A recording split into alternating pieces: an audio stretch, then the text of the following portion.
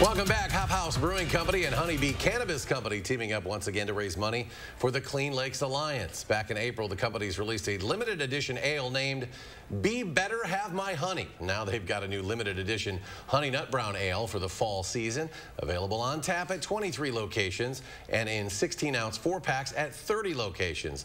The beer will donate a portion of its sales back to the Clean Lakes Alliance.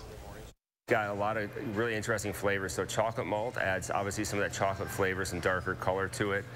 Munich malt, which adds kind of that bready or roasty flavor, and also some roasted barley that adds kind of a coffee flavor.